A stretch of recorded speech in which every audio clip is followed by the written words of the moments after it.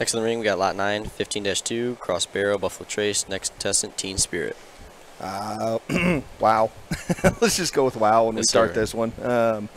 Guys, I know we drive around the country. We try to find hogs. We try to look at things. And again, a very unique pedigree when this thing started. But, guys, when we need them stout, we need them with more natural shape, and we still need them to handle their feet and legs. It kind of looks like this, Lane. Yeah. I'm very, very, very excited about this one.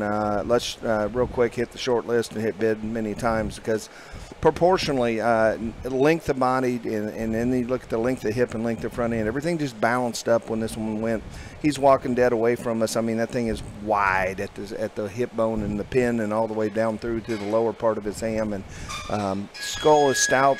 I love these kind because I think they're so easy to feed because you just kind of hit them with that 4-pound, 5-pound scenario all the way through this game.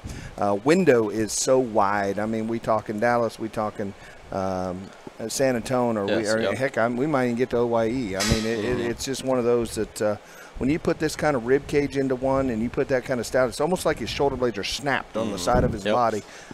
Sorry, I'm probably talking too much, but this one got me real excited.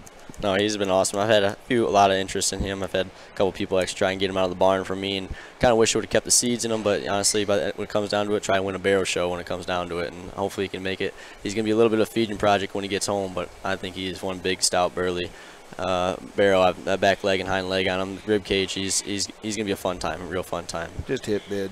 Yes. Yep. This would be 15-2 Cross Barrel Buffalo Trace. Next contestant.